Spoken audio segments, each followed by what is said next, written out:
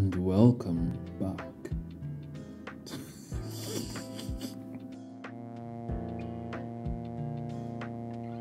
Welcome back, guys, to the channel. Just want to say a quick thank you to the new subscribers, to the people who shared the video, the first video. Thank you. Hopefully by after this video can reach 100 subscribers. You know, I starting small, small man. Yeah, but anyways, thank you. So this video we're gonna finish off the six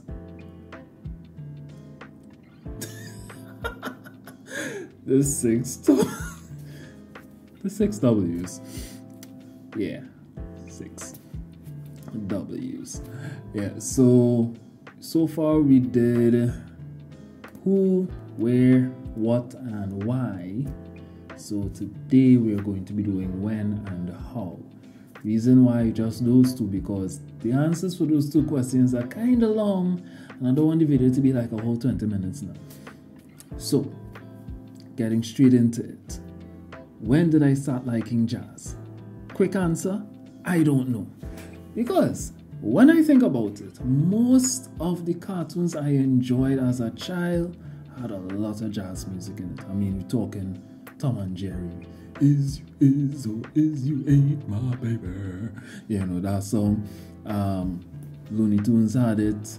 Pinky and the Brain had it. The Animaniacs had it. Sesame Street had it. The Busy World of Richard Scarry had it. A lot of cartoons and shows I watched as a child had jazz music, so it was always there.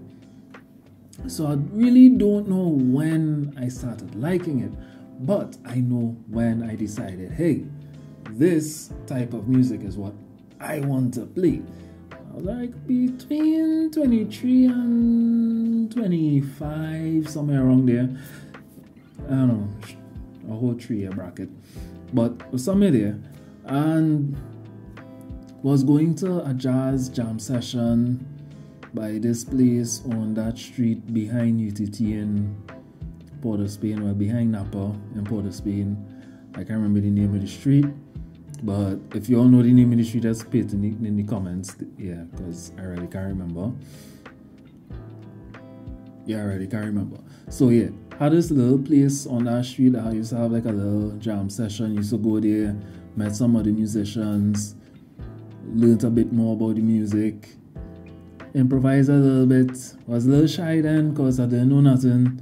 So yeah, you know, that was my first time really getting my foot wet in jazz music. So since then, I've not been the most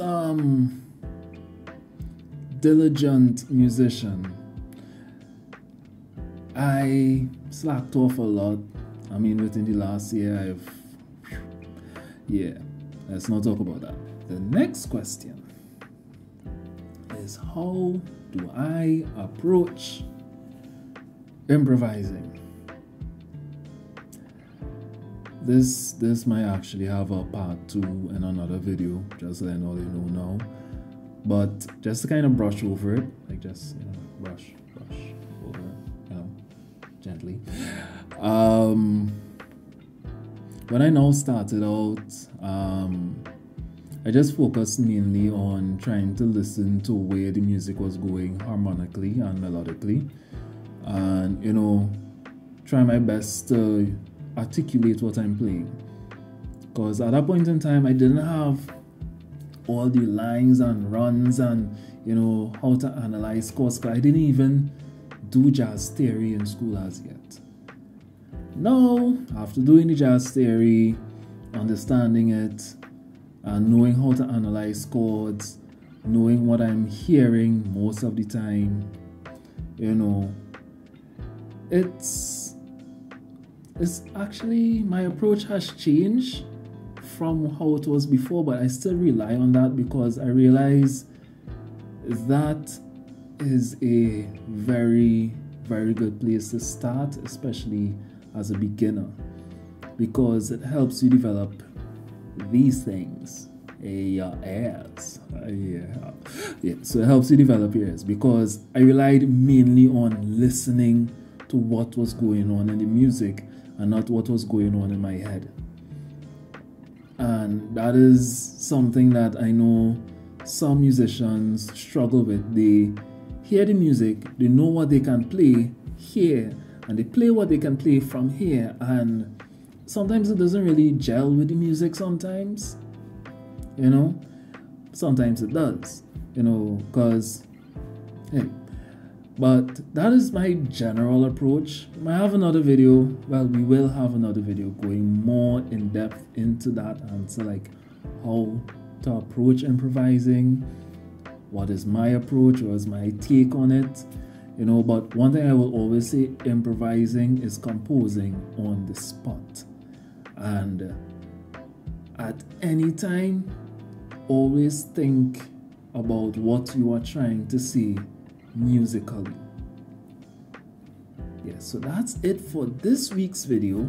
I will be dropping a flute cover, something, on Friday. This Friday, whatever the Friday is. Time is immaterial. So yeah, Friday. I'm gonna see you all. So